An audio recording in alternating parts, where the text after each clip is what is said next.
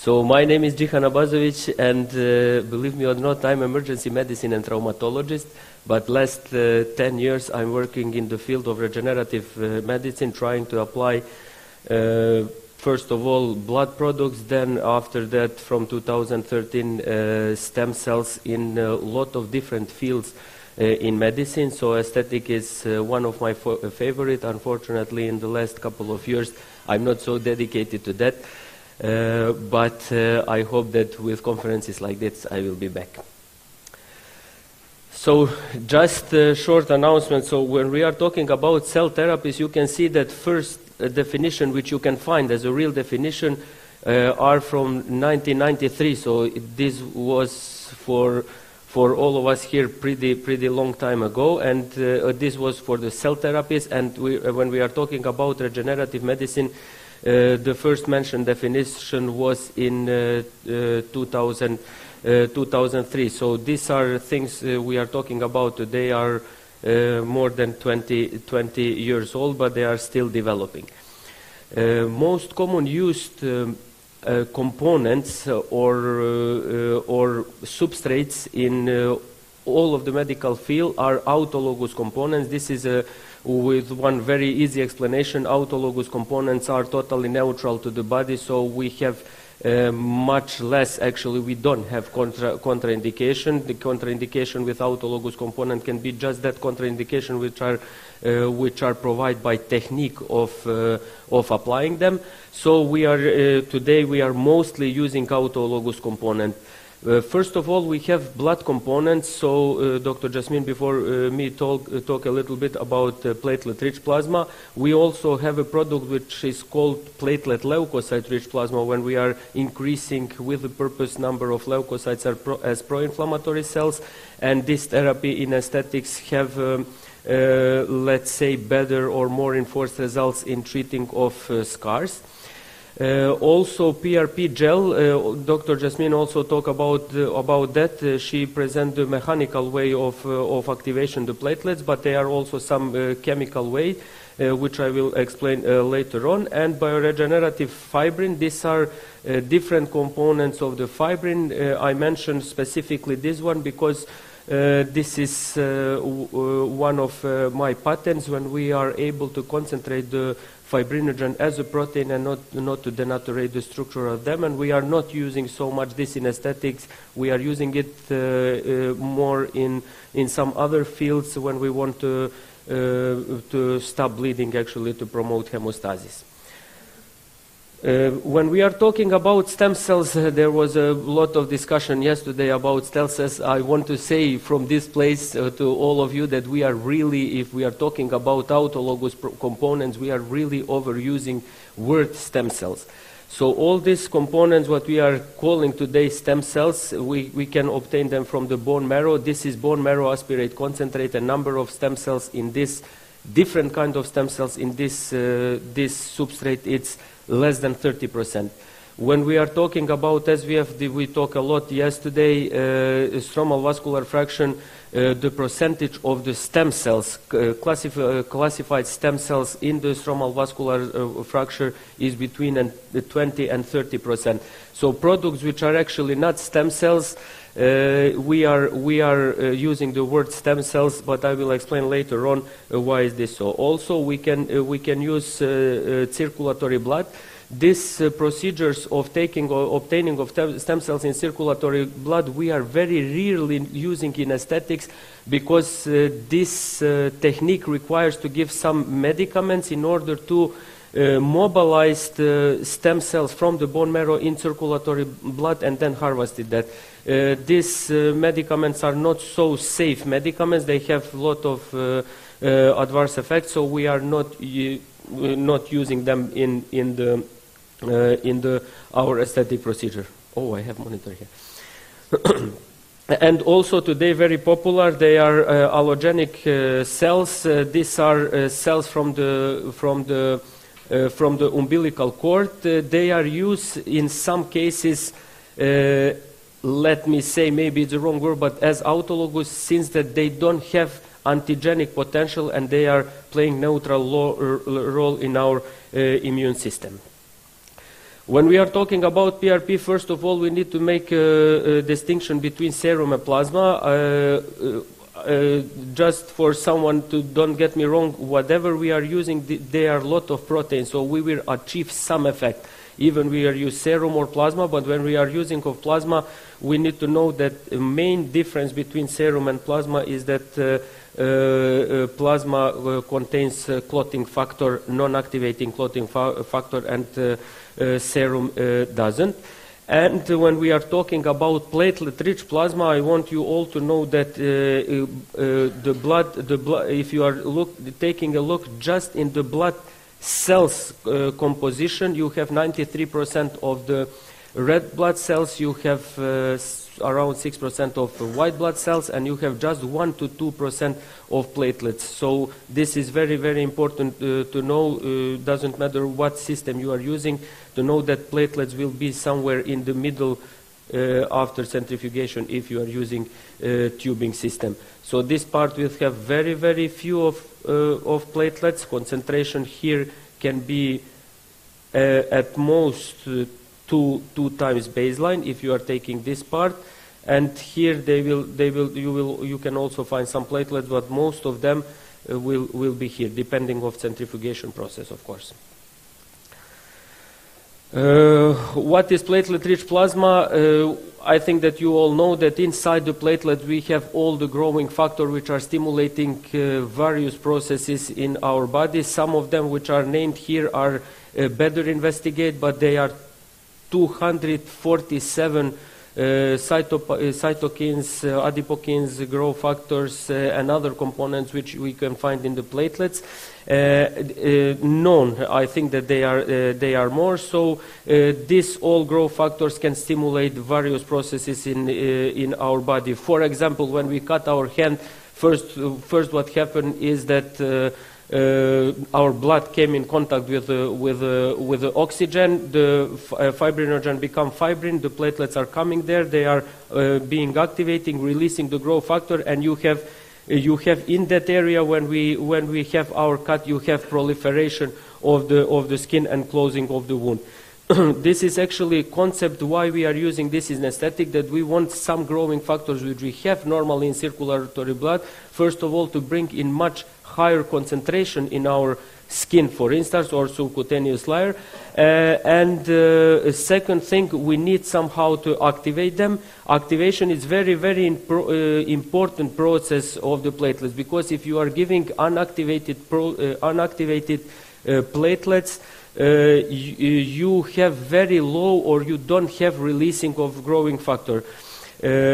Activating most of inflammatory processes we can use as activators for platelets. So for that reason we can use microneedling, we can use laser, we can use needling. Needling by itself, it can act as an activator, but when we can also add something before applying some component before applying the PRP, and this activation can be again, as Dr. Jasmine explained, mechanical and can be chemical. So chemical, you can use a lot of different things, but the last cascade, what happened, whatever you are using, is activating platelets by thrombin. So thrombin is whatever you are using, you are stimulating some cascade which will bring the thrombin in the system, and thrombin will activate the platelets. As you can see on this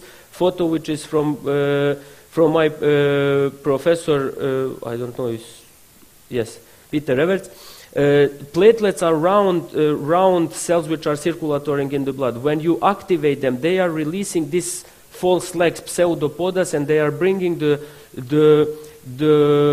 granulas in the place of inflammation, and these granulas are exploding and releasing the growing factor. This is very, very important if you are looking into some very small things. We have a publication about that when we detect how these granula actually are working. So it's not same procedure, it's not same biological procedure when you release growth factor just to release them, or when you activate the platelets to make this all processes of pseudopodas and everything and release them afterwards. You know better than me where can we use the platelet-rich plasma, so I'm not going to stay on this slide. What is much more important for me is to give you maybe something what you are not doing in everyday practice. So effect of platelet-rich plasma injection is directly correlated with the patient's condition for the moment. So for that reason, in our clinic, we are always doing some basic blood analysis. So we are doing CBC, we are doing CRP, very important thing, because usually our clients are younger people which may have some infection which will decrease the potential of this kind of therapy. So we are always measuring this, and in some cases we are finding it higher and the patient doesn't have any complaints, and we are doing basic biomechanical parameters. Also, since that PRP is working as immunological component, please be very aware, especially with the patients, with the female patients, which usually have some kind of thyroiditis and they don't know about that. So it happens in a lot of cases that we discovered in our clinic. They came for aesthetic procedure and we discovered that. And the level of vitamin D in older patients, because in this area, I mean in this area maybe not so much, but a couple kilometers on the north, most of the persons who are above 50, they have insufficiency of vitamin D, not deficiency but insufficiency. So this is very important. In processes of neoangiogenesis, vitamin D plays the crucial role, and this, I'm not saying that this patient will not have an effect, but the effect may be lower than we expect. Also, very important thing, this is our study, this is theoretical approximation of optimal concentration for each tissue. As you can see, the skin needs concentration which is 5 to 7 times baseline, and where we are talking about pure rejuvenation, you don't need leukocytes and as pro-inflammatory cells in the substrate. But when we are talking about skin scars, you can see that we need some leukocytes. Okay, I'm easily out of time. Just to confirm this, we did a punch biopsy before and after PRP treatment, and you can see that levels of collagen and elastin, you can see that also with the 2-time baseline you have some effect, but with the 16 you have lower effect. With 16-time baseline you have lower effect than with the 2 times baseline. In our clinic, we are doing strictly quality control, so we are going above the concentration which we want, and we dilute it with platelet poor plasma. So as you can see here, this is around 10 times concentration. And for our patients, just for the clinical studies, we are doing all these parameters from the blood and from the substrate which we are giving. We are using it for face rejuvenation. This is one before and after 6 months picture. You can see the effect. Our PRP is a little bit reddish. I'm not gonna. This is the technique how we are doing it. I'm not gonna show the video. But why it is reddish? Because we show that younger platelets have much more growth factors inside, and they are bigger, so they are heavier. And during centrifugation process, they are much closer to red blood cells. So we are sacrificing some of the red blood cells in order to have, we think, a better quality of PRP. So I don't know what happens with. We are using this for acne scars. We are using for buttock region, very good for cellulite. I don't know, did some of you try it? We are using for hand rejuvenation, hair growth, and we are using O-shot and P-shot, which we will discuss later on. There is a lecture about that, but I want you to say that I'm now using also stem cells for some very severe in males erectile dysfunction and in females urinary incontinences. And about stem cells, you all know that they are a couple of types. So they are totipotent, pluripotent, multipotent, and unipotent. We have for now most investigated cells are hematopoietic and mesenchymal stem cells. Mesenchymal stem cells you have a lot in the fat tissue. In the bone marrow you have bone mesenchymal and hematopoietic Stem cells, very important thing when we are talking about autologous therapy is stem cells niche, which help this cell survive and stimulate some of the processes. Just to be clear, when we start to work stem cells a couple of years ago, 20 years ago in investigation, we thought that all stem cells will be differentiated to some cell, but this is now totally avoid theory. Now we know that stem cells are stimulating tissue when you are applying them and act on that tissue like a hormone, so they have paracrine effect and they changing the function of the tissue. So for this stem cell niche is very important.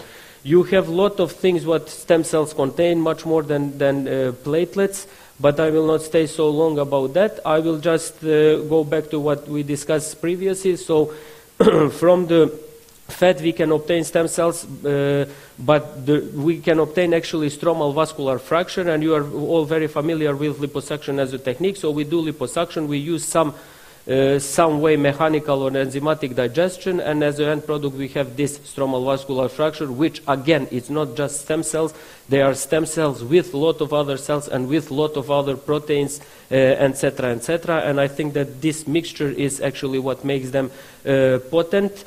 In our cases, we are taking up to 200 milliliters if we are not doing grafting, and the number of total nucleate cells in this is this. Viability is around 80%. If we are talking about bone marrow, we have here hematopoietic plus mesenchymal stem cells, so we have both of them. Me personally, for some indication, I see bone marrow as much more potent substrate than stromal vascular fracture. Why? Because in the bone marrow we have also hematopoietic stem cells, which are also acting as a paracrine and giving some paracrine effects, but also in the bone marrow we have some specific phenotypes of the cell which we are now investigating, which are phylogenetically younger, and they have at least in the lab higher potential for proliferation and regeneration, of making tissue proliferated and generated. We are using bone marrow aspirate concentrate for hair growth. This is something what we call bone graft. This is one normal augmentation. This is one over augmentation. This result wasn't so good because when you are making physical pressure on the blood vessels, the vascularization of the graft is very poor. But what we are using fat tissue. We are using specifically prepared. We are mixing it with PRP, activating it with autologous thrombin, and then give it back. This is how it looks. So this is fat tissue, this is PRP, this is autologous thrombin for activation, and this is very low amount of stem cells from the bone marrow, which we use for one scar on this patient, but this is before and after procedure. And what is our future? We are now working a lot in subcellular therapy, subcellular proteins. So this what I explained that we achieved from the stem cells as different signals, as different, which are acting as hormones on the tissue when we are applying that. We call them microvesicles. So in these microvesicles you have couple of parts. You have exosomes, you have ribosomes, you have mitochondria, you have protein fraction, which contains a lot of informative DNA and RNA. And we are now trying to do the surface characterization of the exosome, and to maybe for a couple of years not to use cells at all, just to use these specific proteins from the cells. I'm not going to conclude. I just want to thank all my team, which is not so small, and to thank you for your attention, and hope that I will see you very soon here. Thank you, Dr. Dzihan. It was very nice. Ben Dr. Zehra Özbek. PRP konusunda Dr. Dzihan'a bir sorum olacak. PRP konusu her zaman beni heyecanlandırıyor. Çok severek yapıyorum bu işlemi. Şöyle bir şey soracağım. PRP'ye antibiyotik katmamız veya herhangi bir vitamin katmamız sakıncalı olur mu? Görüşünüz nasıl olacak? I will translate. Okay, Dr. Zehra, she said she really liked your presentation, and she's very, she loves doing PRP. And she asked if she had any kind of vitamin or mesotherapy to the PRP, does it change anything on the effect, and what are your thoughts about it? I'm personally, my attitude is that I'm in the same session. I'm not mixing PRP with anything. You can mix it, but you have to be aware that small changes can do the big disproportion in the substrate itself. So what you need to pay attention is that not to use, for instance, vitamin C mixed with PRP. Because vitamin C is an acid, so it changes the pH, and you will have some processes which you don't want in that moment.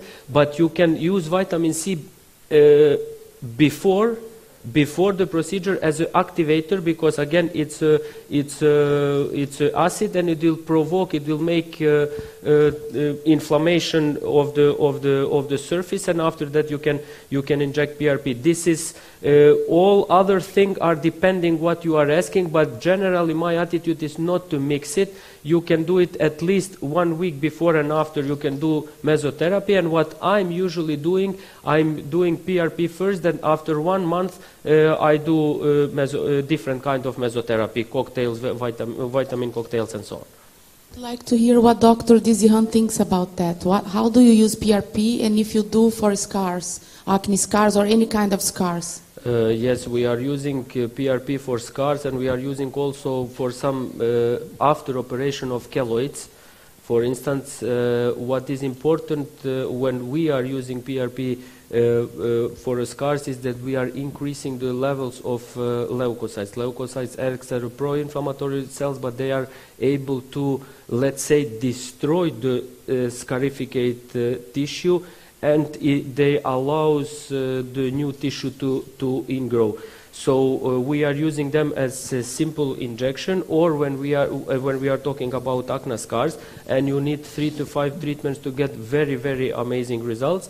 But also we are using, when we are surgically removing the keloids, we are injecting in the surrounding area, we are injecting this PRP with these performances, and in the middle we are using PRP gel, so we have very, very good results with that. I'm not using PRP for some big scars because it will need a lot of time and lot of injection. But also what is maybe interesting, we are using PRP to recover the burnt person, and we have pretty I mean, together with reconstructive surgery, I didn't bring that photos, but we have pretty good results in that. And about the previous question to you, I think that we are not getting fibroblasts, we are not putting fibroblasts there to stay there, but they are modulating all the natural processes of the skin, so you don't have actually just action of the fibroblasts themselves, but they are promoting all the function on that skin area, so this is the reason why we are actually using that.